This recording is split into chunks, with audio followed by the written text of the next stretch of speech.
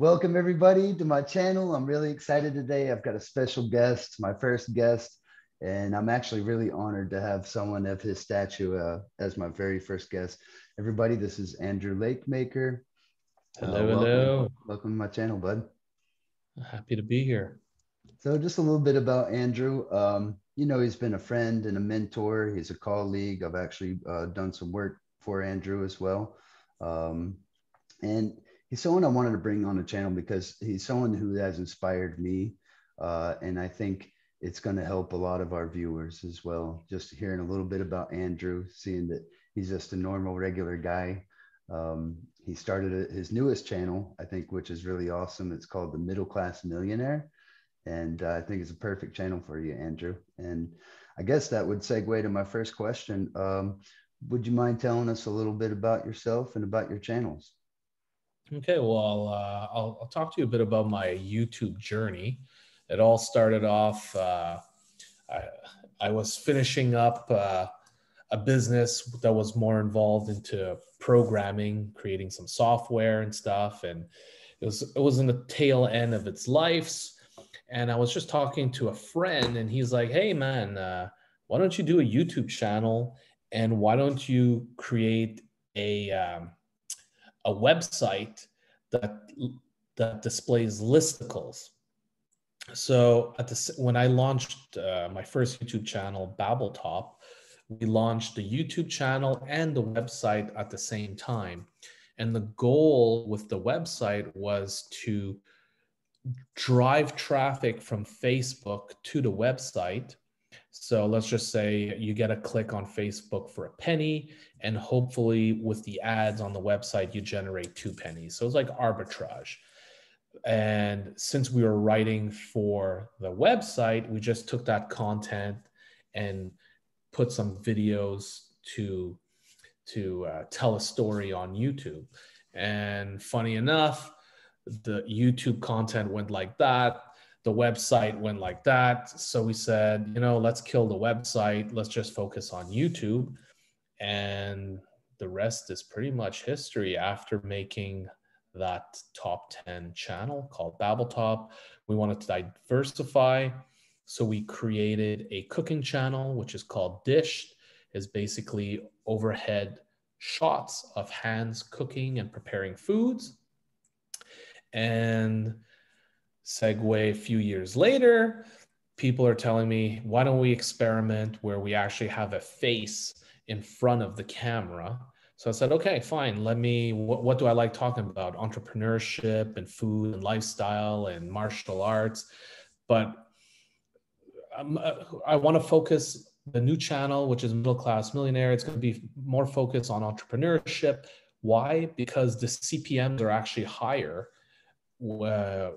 when you talk about entrepreneurship or business on YouTube compared to, let's say, entertainment. CPMs are not as high. So the And I'm not very advertisers are looking to spend more money on those type of channels because the products that they sell, I guess, are worth more money. exactly. So like insurance companies, car companies, software companies, they're willing to spend more money on a channel that's focused on business versus just say a top 10 movie channel or a Cool. channel talking about Star Wars. You might have higher volume with regards to an entertainment channel like movies, but the CPMs would be a lot lower from my Cool. experience. Yeah, and for the people who don't know what CPM is, it's the cost per million. Yeah, cost per million. Milli, yeah. So Yeah. basically, you're going to make more money per click.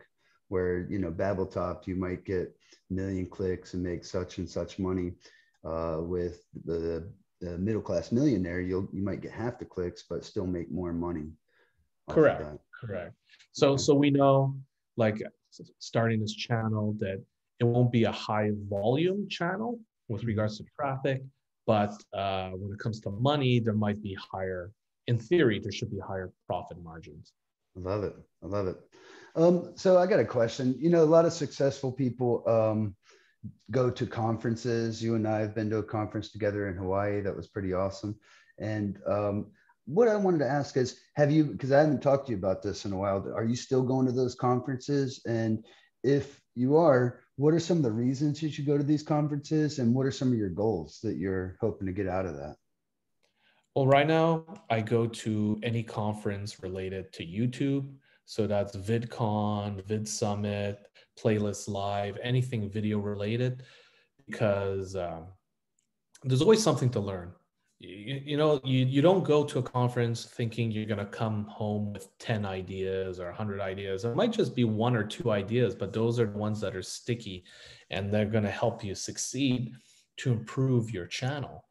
So that's Yeah. pretty much it. I mean, the other thing is obviously to meet people in the industry, Mm. meet your friends. Over the years, just by going to shows, you end up having, industry friends, and it's nice to catch up with them and bounce ideas off them. So that is something you'd recommend for any aspiring entrepreneur or businessman. Try to find some Oh, conferences in your niche and attend them, huh? oh, absolutely. Think about Great. us. We met at an SEO conference in Hawaii. I mean, Yeah. what better conference to go to? Right. Not You a do a bad little location work and you're either, in huh? Hawaii, right? Usually those conferences are in nice locations as well. So, Yeah. they make it another excuse to go. Um, well, so we're on to this. What made you've already talked about your channels and how you got into it, but as far as it's a big change from what you were doing, the digital media, the marketing and all that. And now you've become straight, I think almost strictly a content producer. And what was that transition like? And why did you decide, okay, I'm just going to produce the content instead of, Oh, well, that's pretty easy because back in the days when I would deal with developers, I don't know how to code. So whether they told me a project would take a day, a week, a month, I cannot assess whether hmm, what they're telling me is the truth. okay. I don't want to say subjective, but I'm like I said, I'm not a coder. I can't tell what they're doing. But when it comes to content, the beauty with YouTube, for example, is you put out content and you get so much data, so much information within 3 hours. If your content is going to work or not going to work. And you don't need to be a computer programmer. You don't need to be a designer. You don't need Wow. to be a video editor. The, Google, YouTube provides you all the tools to be successful on Hmm. the platform. They give you the tools to interpret the information that they have Wow. for you. So that's pretty much why I went that direction, because I was tired of dealing with developers. Anybody could And do it, huh? That's yeah, great. and quite frankly, creating content is a lot more fun than dealing with code. That's cool. Who are some of your favorite YouTubers or online influencers, if you don't mind me asking? It's not a YouTuber per se. It's more the type of content. Like, I always enjoyed looking at content, anything food related. So that's pretty much it, like anything food related. And I always liked channels where they were able to grow without a face. So the content Hmm, is not, it doesn't rely on a personality. It's okay. more based on a concept. So like Watch Mojo, for example, or Comic Book Resource. Yeah. Uh, all those top 10 channels are There's some great. big Even names. Tasty, for example, like the cooking channel. Hmm. Why do I Hmm. like it? Because there's not a face; it's just hands Okay. making food. So those are the type of channels I like to look at, I love because it. I And think the those are beauty your with first two those, types of channels too. So exactly, perfect. and the beauty with those two channels is I feel it's a lot easier to sell down the line if you want to exit Hmm. YouTube. While if you create a character driven YouTube channel, you will be you'll be a hostage to the Hmm. talent, so to speak. All right, next question. With the success that you saw on your channels, I mean, it's pretty amazing. No one just gets hundreds of thousands of subscribers like that out of the box. And I'm sure you must have had, every time you go to conferences and emails and people hitting you up left and right. How did you do? Well, not necessarily how did you do it, because maybe that's a longer formula. But what is some of your advice to a new guy like me who's just starting out, on YouTube? What can I do? Well, I think it's kind of cliche, but you got to do something you like because you're going to be doing it every day. Like, look at my channel, so 365 videos a year. If you don't like the content, it's going to be quite dreadful to continue to create content. But with regards to being successful on YouTube, you want to create content that people are searching for. Hmm. That's one thing. Number two, once the content is out, you want to focus on retention. So, all things being equal, you want your videos to have a minimum of 50% retention. And then when it What's comes to that? the What's that thumbnail, mean? That 50% retention? That they finish watching it, or they come yeah, back? that they watch at least 50% of the video. So I if it's a see. 10-minute Okay. video, you want them to watch at least 5 minutes. Cool. So Understood. minimum 50% retention and the click-through rate. And that no one's really going to have the answer. What is the magic number for click-through rate? Because it Mhm. depends on your genre that you're in. So the only way you could determine is once you publish a video, if you have a 5% click-through rate, which is the CTR, your next video, you want to make it 6 and then 7 and 8 and Mhm. so on and so forth. You always want to bring it as high as possible. But Great. with regards to retention, I really believe 50% is the minimum. And once you hit 60, 70%, your video is going to fly. Sounds like you really spend the time looking at those tools, the analytics tools that you get in YouTube. Is that Absolutely. okay? You got to live by And them. then as far as the you saying trying to find what people are looking for, are you also using maybe something like Google Trends or Google keyword research to find out what are those hot topics that people are searching for? Correct. So you could use You also Google do that? Trends, Google keyword research, and just hitting the trend button on YouTube. Okay, good advice, man. That's great stuff. All right. Here's a good one for you. Uh, I've one of the things that also inspired me about you, not just your success and you're a cool dude, but you're also a black belt in jujitsu. And for those people who don't realize, it's not like Aikido or Taekwondo, and I'm not putting those guys down. It's not even like judo. Those guys are good too, but a black belt in jujitsu can take, 10, 14 years. Some people take 20 years getting it. And they say less than 1% of 1% of anyone who ever starts that journey completes it. And I was wondering if, you know, I don't know if it's a myth that people who have these types of discipline and the physical discipline and the physical fitness and that focus on your health and your physical fitness, do you feel like that's been a contributing factor to your success in life and business? Or is it just something you do because you love it? No, I don't know. I think I just do it because I love it. I mean, Has the no great thing bearing, huh? about jujitsu is sometimes you're the hammer and sometimes you're the nail, right? And that's like in life. Sometimes you do good and sometimes you do bad. That's pretty much it. I've experienced that. Okay, cool. I'm kind of leaning more toward that. I was thinking about possibly doing a video talking about the connection between physical fitness and success in business. And I'm thinking maybe there's not much either because I've seen some really sloppy, out of shape people making millions of dollars. So hey, you know, maybe there's not a formula on that one, but I wanted to get your thoughts on it, because I know it's something that you're serious on. I've spent some time with you in the gym, and yeah, you wrapped me up and had me knee on belly and puking pretty quick. So it was pretty awesome. It was great.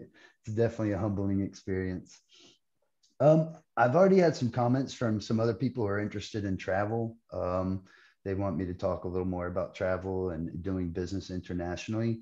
I know you've been out to the Philippines before to visit my facility in the Philippines there.